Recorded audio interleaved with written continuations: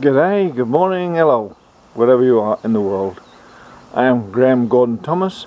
I am the rational environmentalist. What is an environment?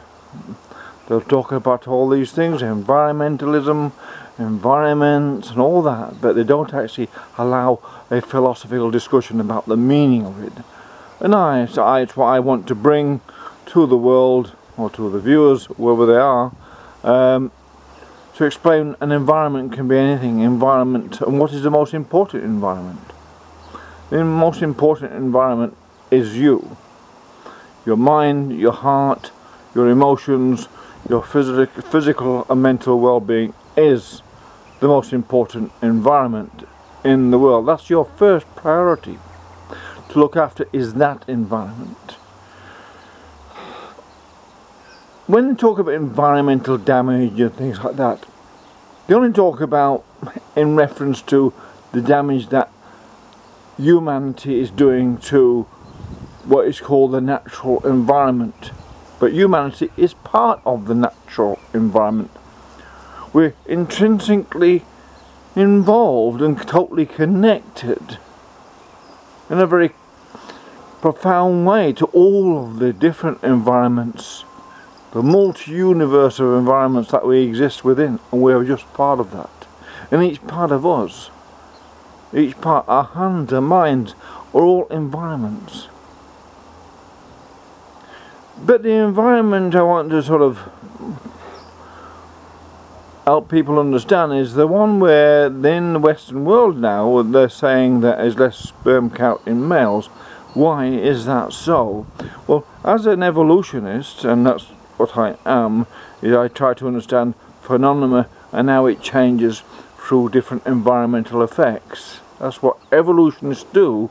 We try to understand the effects of environmental phenomena on the various living organisms, and how they transmute, or how the information in the environment is transferred to the living organisms, and how they adjust accordingly, negatively or positively.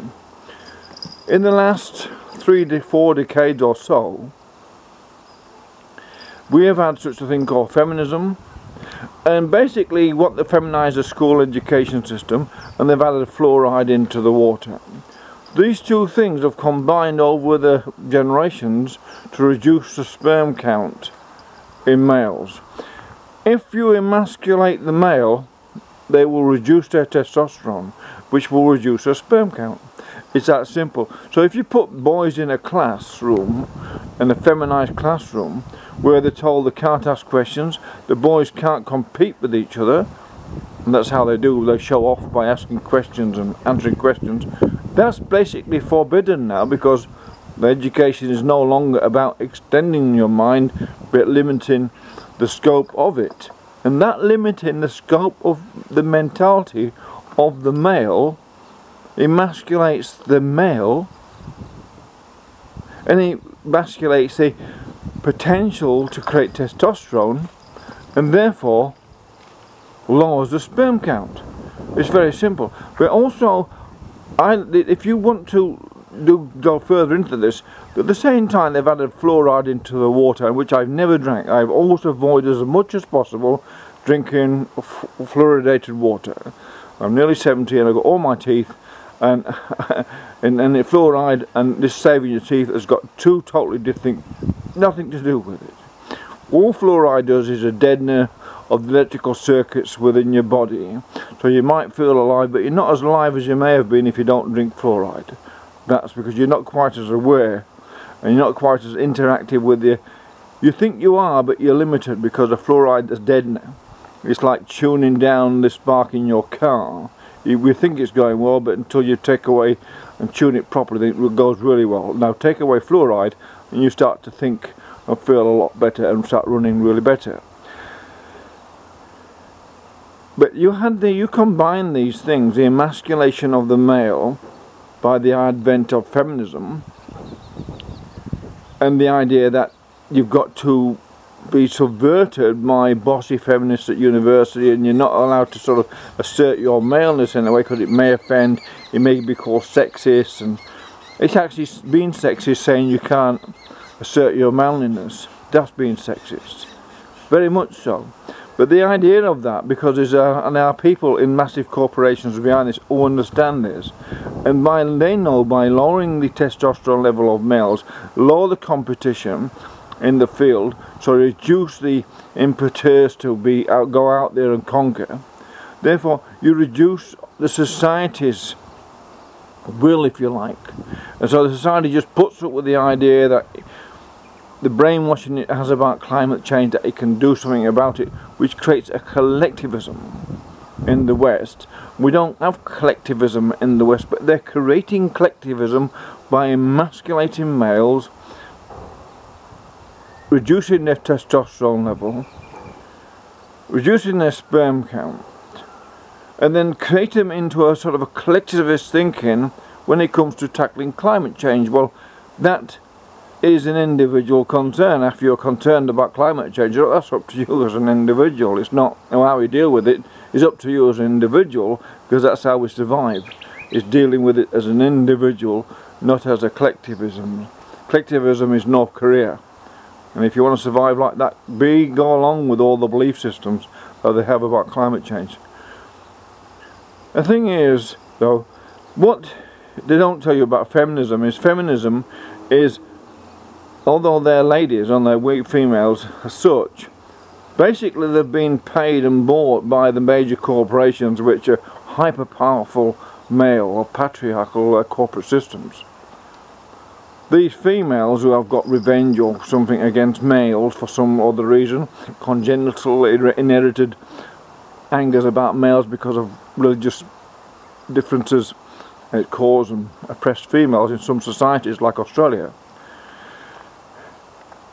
The corporations use this repressed angst and anger what's in these women against males to draw them into their corporations, make them leading feminists or against everything having to do with males altogether. Males can be attacked just for being a male. These people are not actually females liberationists, because as time goes by, female women, ordinary women, who are not feminists, will be more and more impoverished because of this system what's happening now. Because the feminists don't give a damn. Because they're just paid lackeys of major corporations. What's it to do with sperm count? The reason they want to reduce, you know, if you could program humans, you know you can do what you like, manipulate them one way or the other.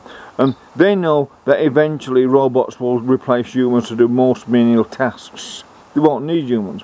Not long. So if you lower the cognitive abilities of humans to tell the difference between truth and not truth, for instance, so they're driven down a path of collectivist thinking, collectivist truths, if you like, well, eventually you weaken the drive within humanity, you lower the sperm count, you start weakening your breeding stock, so eventually within 15-20 years from now you start weakening that particular race of people.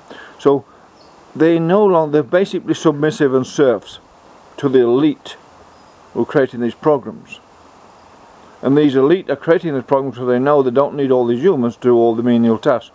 They got millions and millions of humans with no work for them, because robots are much more reliable, don't get emotionally upset, don't have sickies, they don't need holidays, they don't need paying once you've employed them, once you've bought one. That's it. That's your final outlay for that individual work unit.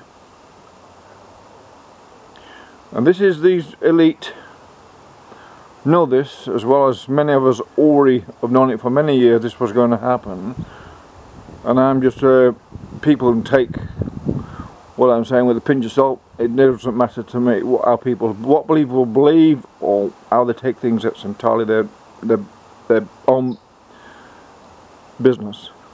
Point is, sperm, you can, by emasculating the male, subjugating them to coercion by feminists in the classroom, a feminist doctrine in the classroom, anti-science feminist doctrine in the classroom, by stopping boys competing in the classroom against each other intellectually, those then going to university, not allowed to question, not allowed to speak back, that every time you go to ask a question you can't, That's emasculating yourself, emasculating your soul. You're slowly shrinking your soul. It's creating a thing called redundancy within your feelings, emotions, so you don't feel like breeding. There's no hope to breeding because they're saying it's going to end the world if you breed anyway. So that switches that inclinations off to go out and conquer when you are being conquered. And that reduces sperm count. There are other things in the waters and in the perfumes and all that, all the men spraying perfumes on themselves. Well, if you want to spray perfumes all over yourself, well, you're going to end up looking like a woman anyway, and you're going to lower your testosterone by, because what's in the perfumes is female hormones. So spray away, boys. Smell like a girl. And you'll end up attracting lots of boys. And that's what it's all about. But there you go. Sperm count, low sperm count is created by pathologically regressing the, if you like, genetics or the pathology within the phenology of the human race, what are being affected, particularly in the West, by this systematic political correctness, feminisation of the systems, and the emasculation and oppression of maleness. It's bound to you, oppression of maleness, you're bound to have less sperm count. It's as simple as that. And also another thing what people that male don't realise, if you don't do hard physical work, physical men's work, basically you're competing against other men when you do that. You will build your testosterone up just by doing that. Men build up testosterone by doing manly work, by doing physical work, by challenging themselves physically. That's what you have to do if you want to build up your testosterone. It's not that difficult. Go and do some heavy gardening or do something physical. Go and work on a road gang or whatever it is that you can do, what you can prove yourself, because that's natural order of things. If you can think you can sit in your room tweeting away about climate change, you're going to grow into some big, strong man. You may grow muscles, but your testicles and penis will shrink at the same time. So there you are. Low sperm count. It's sort of up to you to be a man, not be sort of submissive to some feminists, because that won't get you any more sex or make women like you any more than they do. This is Graham Gordon Thomas, the rational environmentalist.